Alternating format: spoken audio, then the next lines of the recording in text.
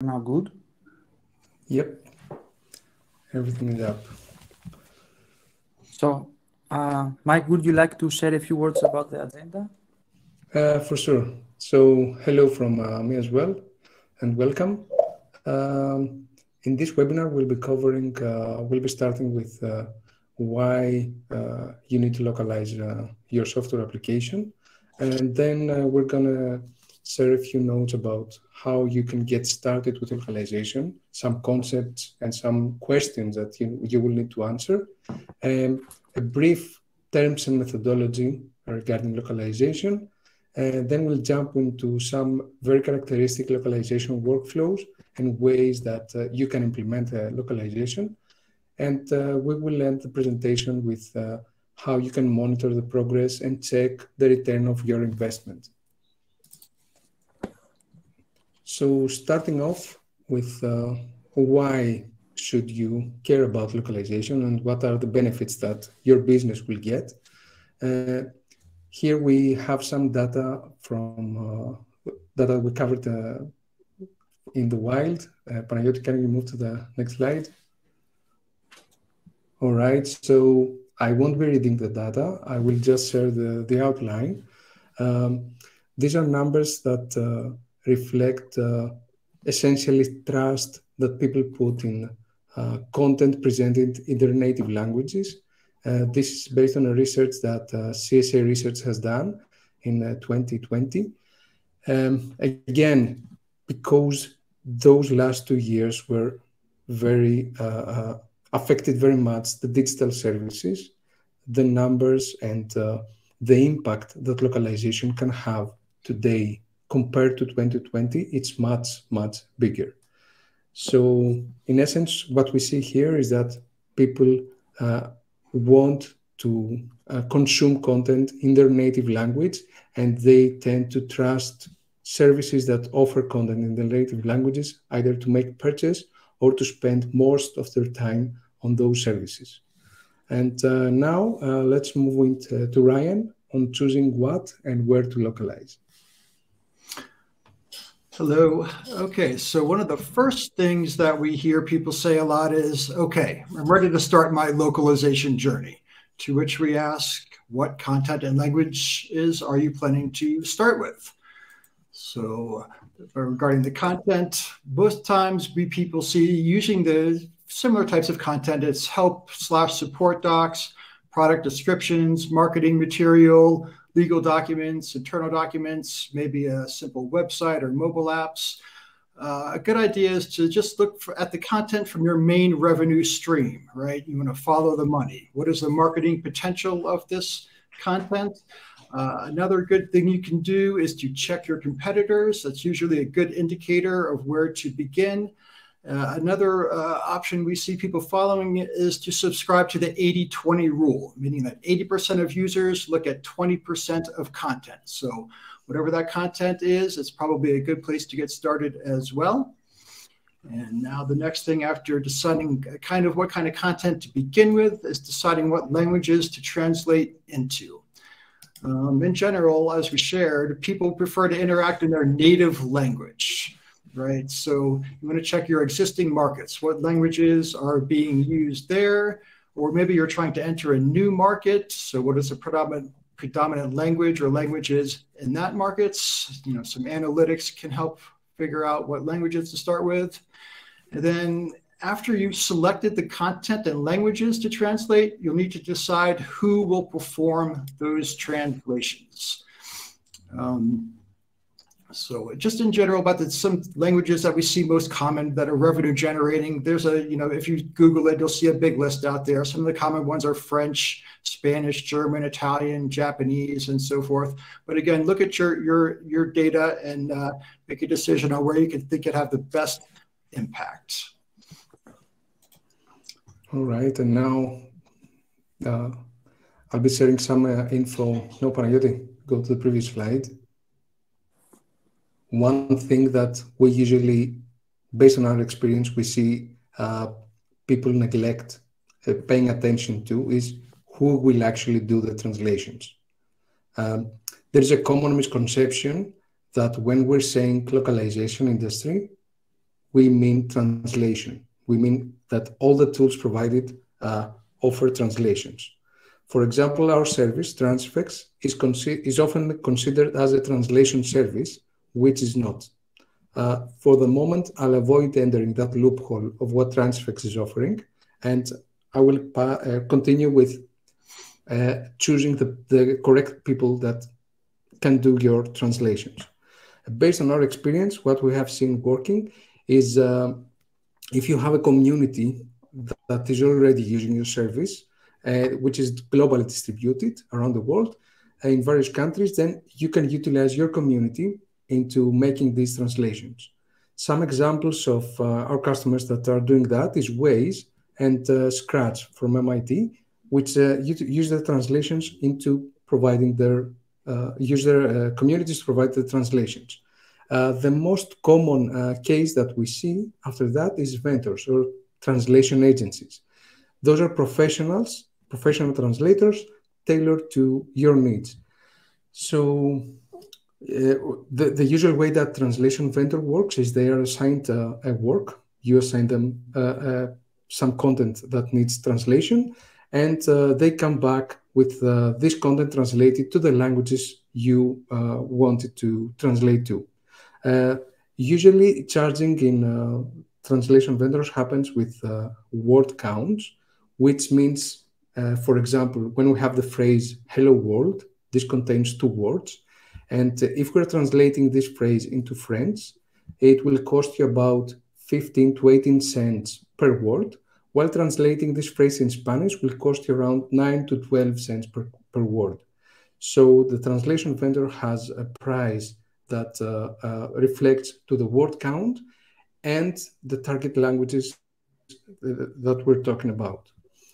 Going past that, another example that we have seen usually is using your own network. So there are companies that use our services, for example, that have employees or know in the closed network people that are bilingual or speak more than 1 languages. And they choose to use this network to make their first translations. This has the benefit that you can see all the other aspects that relate to localization and evaluate how you're doing on those aspects before investing more in actual translation. And finally, one service that it grows bigger with time is machine translation, like Google Translate, DeepL, etc. Just clarification, when we say machine translation today, we always mean AI assisted. That means that the translation you get today might be different than the translation you will get tomorrow, just because the system is trained better. And again, based on our experience, what we see is that in the latest years, people are trusting more machine translation, and we see this becoming a trend. So passing it on to Ryan now. Thank you. So a couple of terms that you're going to come across pretty quickly when starting your localization are I-18N and L10N. So let's talk a little bit about those. The next slide, internationalization is, of course, it's known as I-18N, and of course, it's because of the letter I plus 18 characters plus an N on the end. Pause to give everybody a chance to count the characters. Okay, so internationalization is everything that you have to adjust in terms of software and design to prepare your website or app for a global launch. So what does that really mean? Well, for a software developer, I-18N means designing a localizable user interface and abstracting all localizable elements. For example, the same words and sentences in different languages may have different lengths. So if you don't adjust the design of your website accordingly, then some translations may end up breaking it. So think responsive design here. Also, you need to think about the locale-specific data like date, time, and currency formats. These need to be changed depending on things like the market, culture, and personal preferences. So basically, internationalization must happen before any localization can occur. And now we'll talk a little bit about localization. localization or L10N. I think we get the pattern for that now. It's the definition of localization is when you take a piece of content in its original form and then convert it into something more suitable for another culture.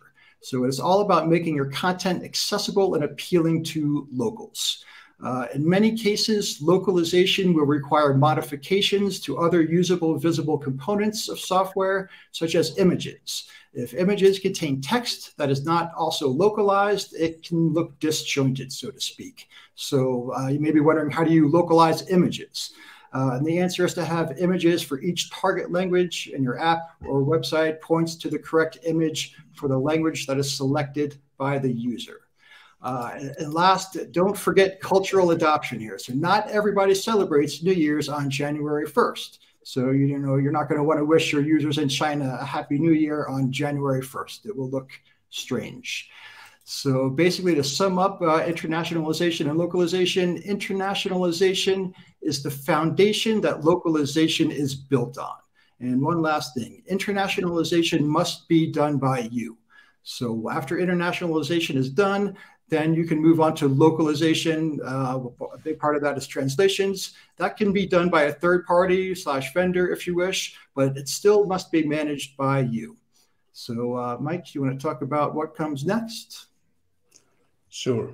So now that we get a sense of what internationalization and localization mean, let's see some options that you can apply on your use case. This is what we call methods of localization, and it's the way that all the internationalization work that you must do will be made available, how you can apply internationalization on your software application. Like the title says up here, there are two ways to do that. There is the traditional way, which is broadly used for many years. It's established and widely supported. And there is a new way, which is leveraging most of the modern way of developing an application and extending its usage. So let's deep dive in a bit. So starting off with a traditional way, what we see here is a graph representing the most complex content you can localize, which is an application. So starting from the top, you start internationalization in your code that will essentially produce a file containing all the content that you can localize. And then you feed that content into a localization method, either a translation memory system like Transifex or a vendor that can handle translations. And what you get out of that is a set of files for each language you're gonna localize, which then you will need to feed to your application. So that's the traditional way. We can move on to the next one, and I can highlight the differences on the next slide. So this is the modern way of localization, a new way of localization. What we see here is a service that we offer called Transifex Native. Taking the same example of the application, you can see here that there are no files included. So you can send the exact content that you want to localize directly to Transifex with no files included there. Transifex can handle localization of that and feed another service, which we see here as content delivery service. This is an online service, and that service will feed translations to your application. What this workflow offers is you're getting away with files. So you completely forget about spreadsheets and Excel holding your content and need translations. And translations happen on the fly, and feed your application with new updates constantly. So there is no blockage in how content is flowing in for localization and how localized content is fed to your application. So that's it. And moving it on to Ryan. Okay, thank you. So now, once you've figured out kind of what content and languages you want to begin your localization journey with, and you know the difference between I18N and L10N, and have thought a little bit about how you'd like to localize ideally, then you can decide on the best fit for your use case. So below, we've outlined 4 different use cases that we see most common, but it's certainly not the only way to do things. This is just to give you an idea of where you can begin. So the first use case we have here is where you don't really have a localization team per se. You're more reacting to business needs rather than being proactive about it. And so the first thing, of course, you're going to need to do is internationalize. That always comes first, using either the traditional or the new way shared above. And then we're going to use machine translation to translate your content, which is the quickest, easiest way to do it. And so after all of the machine translation is done, then you can release that localized content, and you'll most likely rely on user-reported issues to fix translations, because you're probably not going to be doing too much looking at reporting at this stage. Mike, did you have any comments about this first use case? Yeah. What I wanted to add here is that based on our experience, we see some of our customers choosing this workflow when they don't have sensitive content that they want to localize. So they use this workflow when they are localizing an internal application that is distributed around the world, and they have people around the world that report issues that they can jump in and fix those issues. So a suggestion here is that if you have something that is public facing and a lot of people are viewing that content, it's not safe to use this workflow. But if you're having something that a selected few people look into, then this workflow works better, and it requires low maintenance from your side. Right. Yeah. No, I guess one last point here is you want to make sure to pick your machine translation service carefully. Of course, there's a lot of them out there. Some of them work better and for some languages and some markets than others. So, you want to do your research and pick that carefully. We can offer some advice if you would like.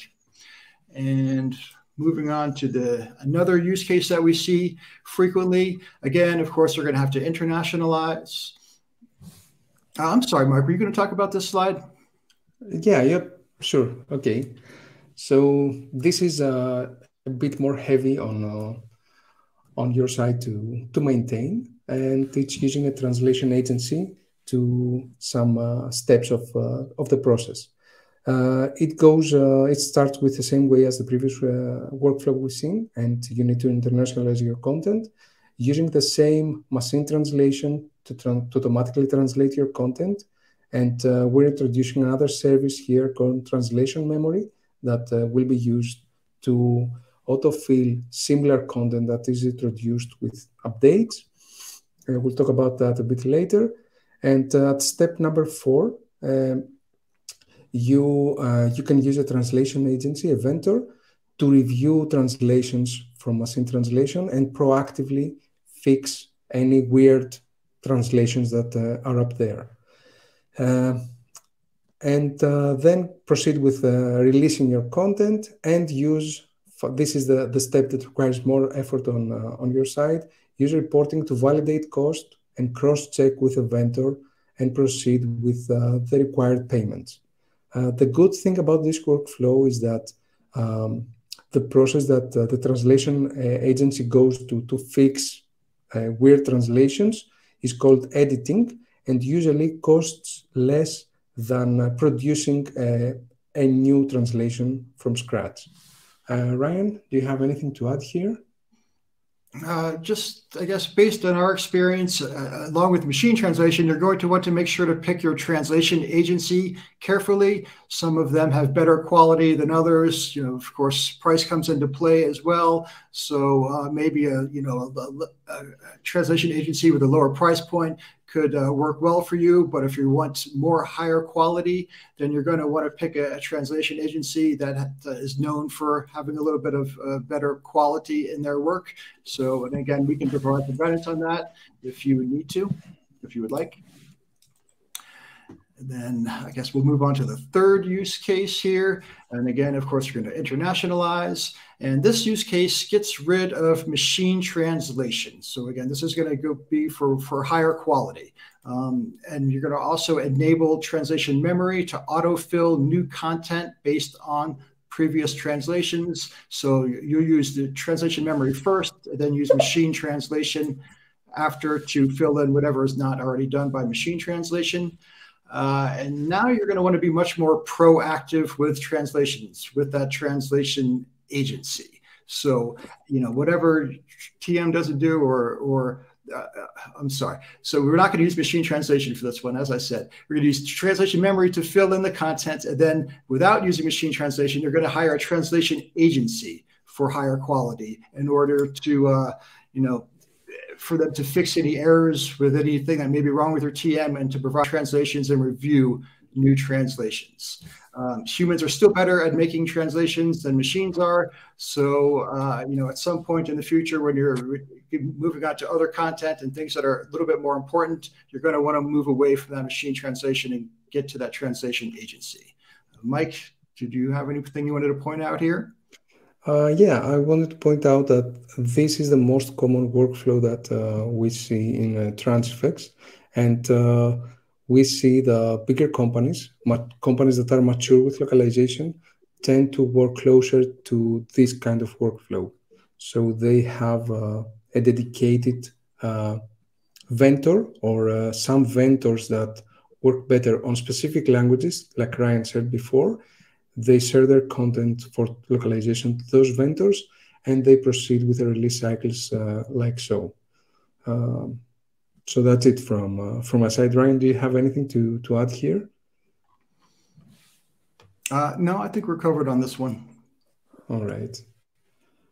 And now we're moving on to the last localization workflow that we'll be presenting. This is a bit different than the previous ones, and it's using your community and your network. So essentially, the first step is the same. Again, we're not using a machine translation service over here. We're using translation memory again to autofill content. This saves a lot of time. And then we use a community or our own network. Sorry. Panagiotis? Sorry for this. I lost the slide, sorry.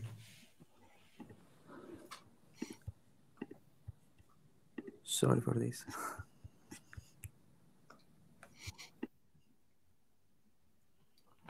All right. Yeah.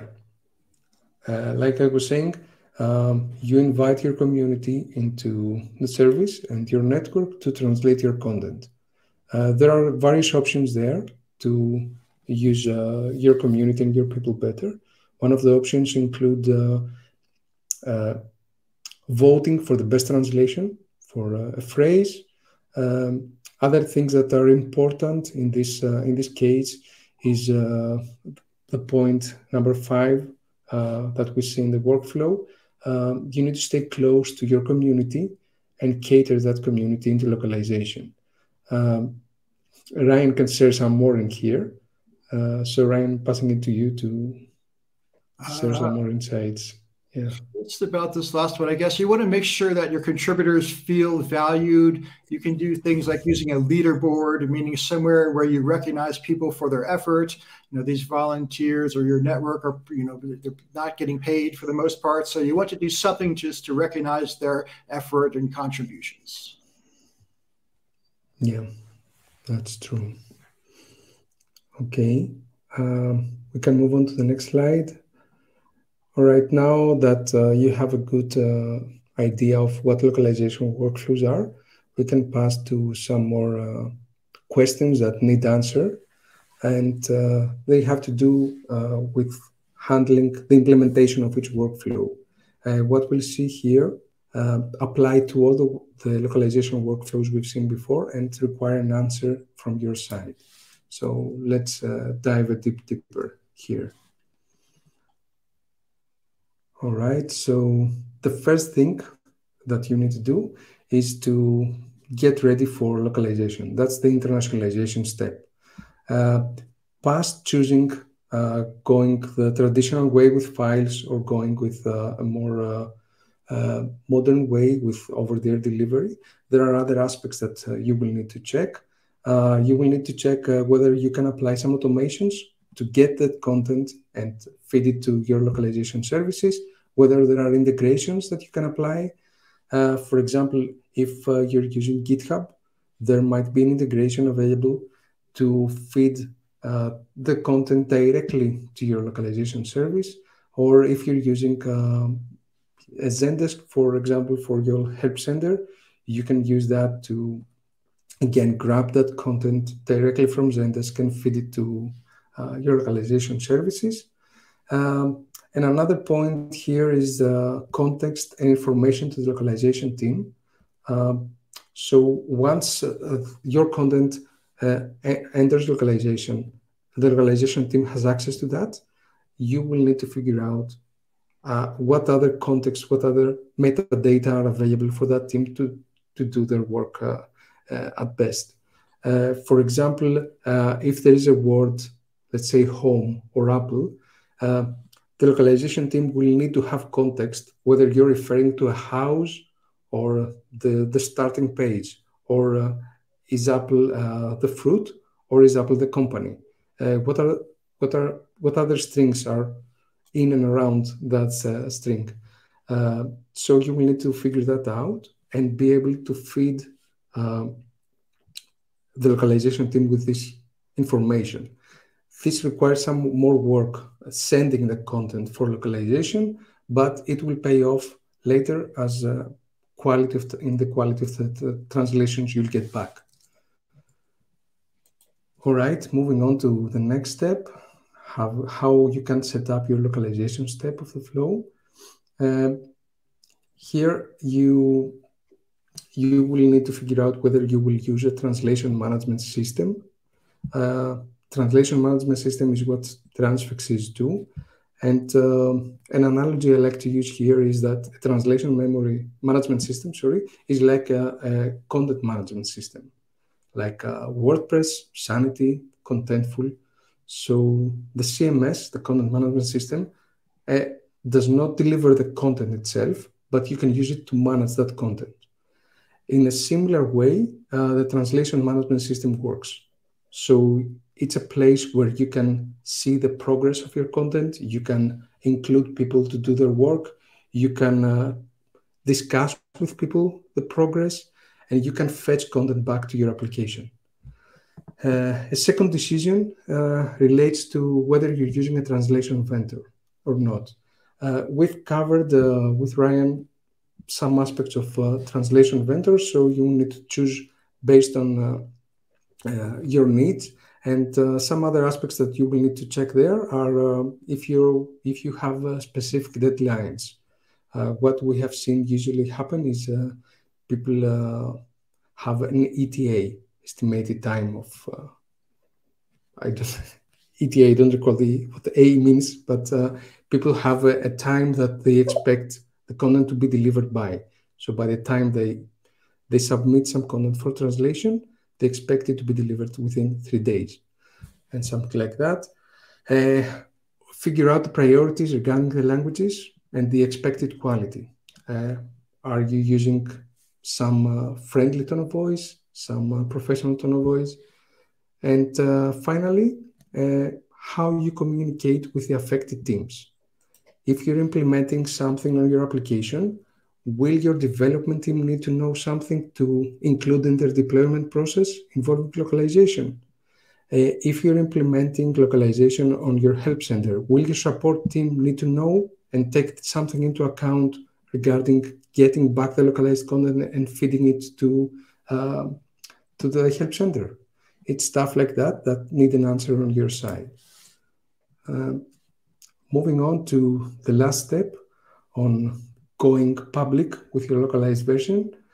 The first thing that you will need to figure out is how you're going to get the localized content back and how will you make that available. So usually you start with manual downloads. you visit, you get the file yourself, and you will need to put it in the correct place to make it available. There are other ways that you can do that. So you can, for example, automate this process and automatically get the content whenever it's ready. These steps involve this handling, how you handle the localized content once it's back. Moving on is the quality assurance to identify if there are any issues.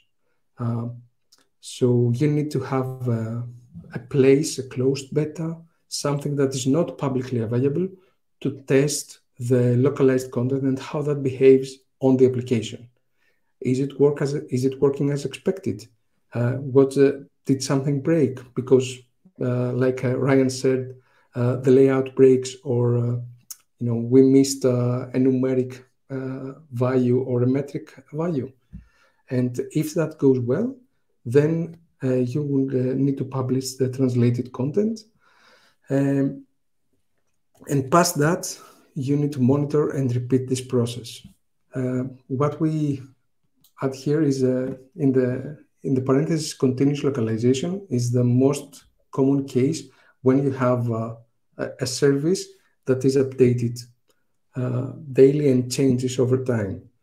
So you need to take that into account and figure out ways to make localization work for the continuous process and include that in your whole workflow.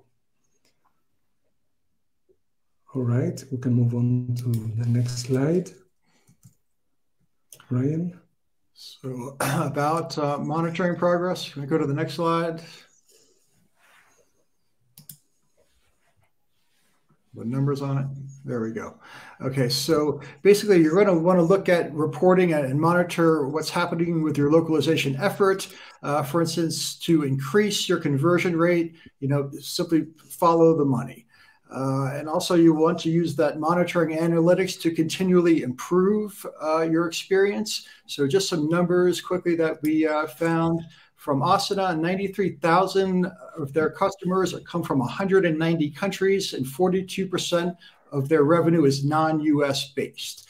And looking at 2020 statistics from Doist and Todoist, the international markets roughly mean 50% of their data.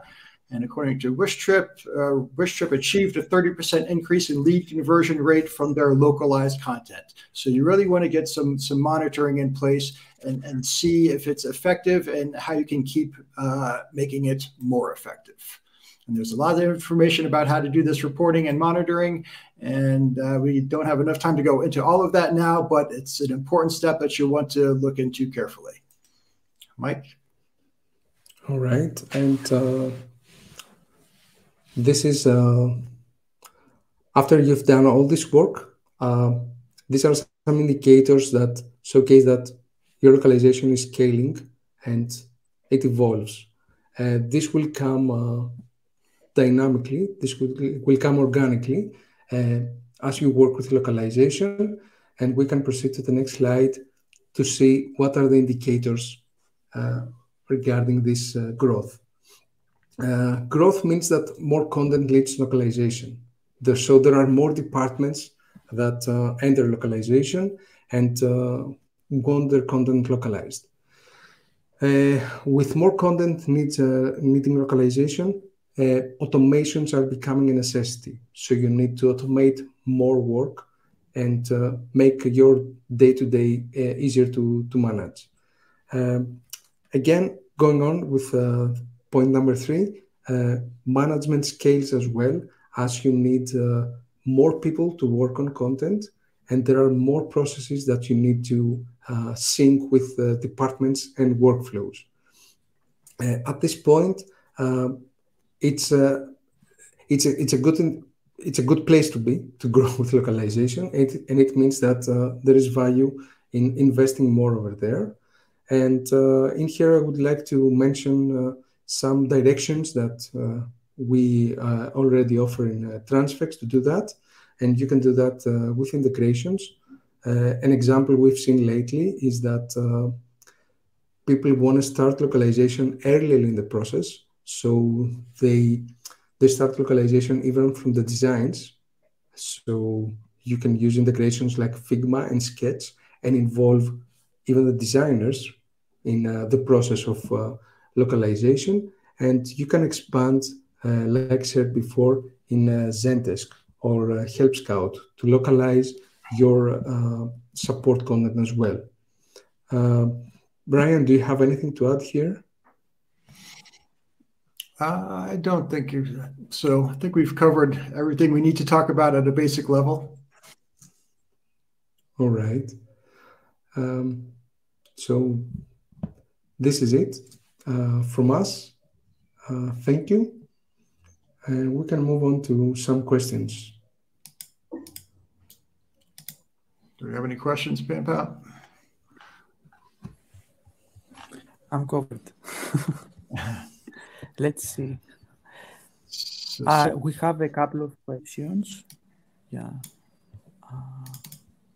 Someone asked about machine translations combined with translation memory, and I see there's a response there. But yes, we in our system, you can use both translation memory and machine memory. What usually happens is your translation memory kicks in first because you know those are already good quality translations.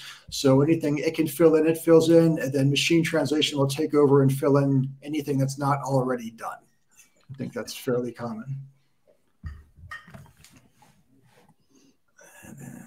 All right. So we have another question. Also, again about machine translation, this time only for marketing content. Any insights that we would like to share? Yeah, like said before, like Ryan said before, not all machine translation services are the same, are alike. So depending on what local markets you're targeting, you will need to choose the machine translation service accordingly. For example, DeepL is a service that focuses on European languages. It's trained over the EU corpus of public documents, so it tends to work better with European languages. So you will need to, if we're talking about marketing, you will need to pay attention on the machine translation service you use. I think it's safer if you work with a vendor as well, using the workflow, localization workflow we presented, where the translation vendor can edit the machine translated content to make it more sure that it fits your needs. Looks like somebody asked, can someone work with file-based translations when there are no translation folders dedicated for language within a code repo of a website? Usually languages or apps do have the ability to localize. This is fairly standard way of doing things, having localization files and resource folders and things like that. If for some reason you're doing everything from scratch and that doesn't exist, you would have to code something to implement this localization effort. But localization is fairly common. So I would bet that there's something already in place for that. Mike, do you have anything to add about that? Yeah, apart from what you said, Ryan, there are tools that can counter that. For example, we have a service called Transifex Live, which is essentially a JavaScript that you include in your website, and it works on top of your content, regardless of any structure that it is out there. And translations are happening on the fly on your website as the visitor visits the page and chooses another language. And again, the file-based usually has some kind of structure to support more than one languages. Yeah, the Transifex Live project is doing things over there, pushing and pulling strings over there. So it moves away from files to get away from things like that. Yeah. And then the second question, does the file-based translation approach still need to pull the default language from a website into Transifex as a localization software tool? Well, you're going to pull in the default language in order to make the translations into all your other target languages. But usually, that the default languages already exist on your site, and your users are just switching to other target languages. And the default is to go back to your source language. And usually, I would like to add here that the source content, the source file, it's usually where all the metadata that the localization team can access is on. So this acts as a source of truth for the localization team to do their work. That's why it's needed on a service like Transifex. See, another question here. What are your thoughts on using machine translation for marketing content? I think we covered that. Yeah.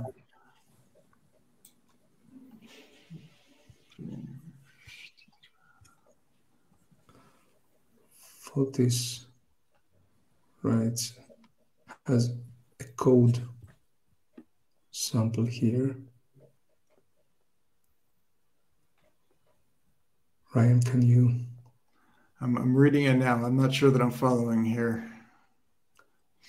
So Android apps do have a way to localize their content, that it's file based.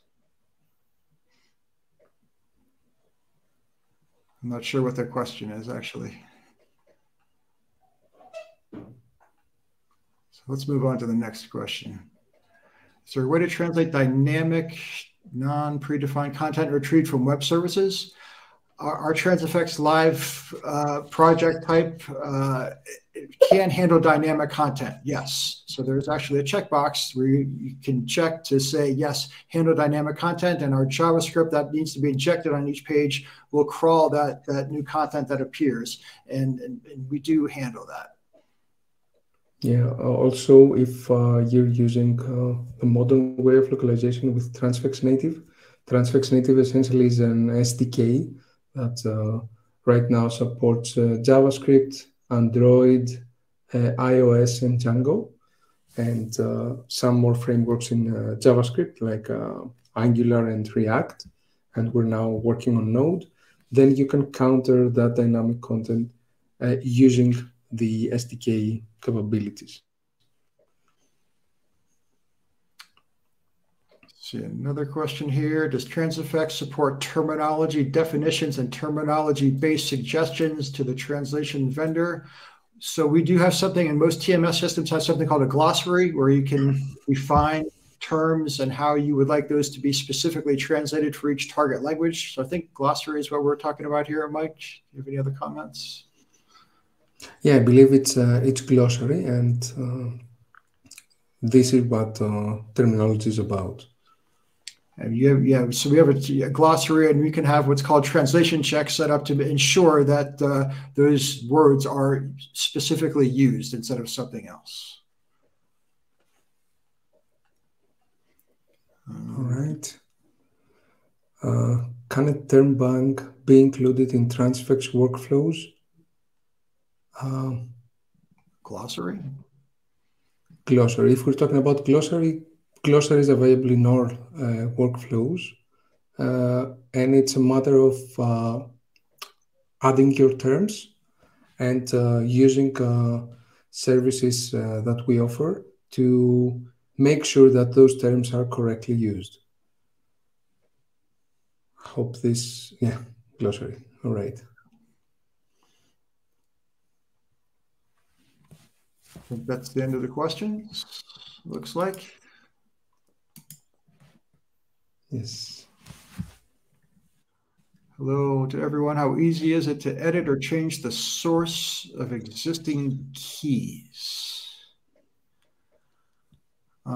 So there's different file formats we support. Some are key-based, some are non-key value-based. So it really kind of depends on the file format.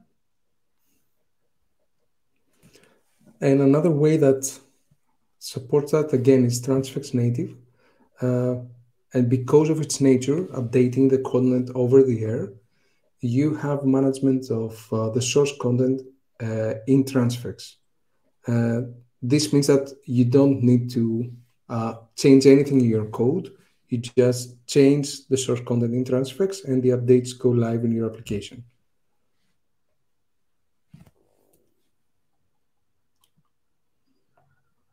I think that's the end of the questions.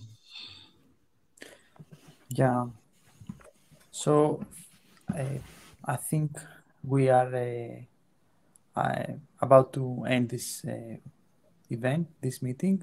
Thank you everyone for joining, and it's been very interactive. So thank you for all these questions as well. And we hope to see you again in the next one. Have a good day. Bye-bye. Thank you. Bye.